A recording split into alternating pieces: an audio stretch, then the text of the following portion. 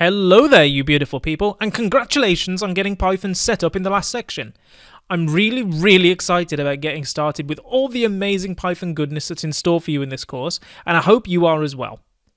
Now, in the last section, we managed to print some numbers to the screen by running our very first Python script. While that was cool, I'm wondering, how can we save the answers that Python's shell gave us back? You know, in case we wanted to use them for later. Well, for that, we're going to need variables. In this section, we'll be talking about the fundamental concept of variables in Python. But before I get into all that, let's just take a step back and get an overview of what we can look forward to in this section of the course.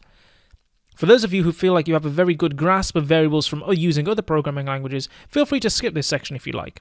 However, if you're new to programming, or just fancy a bit of a reminder of what variables are, then you're going to have an absolutely great time with this section. First off, I'm going to explain to you what a variable is in the simplest terms possible.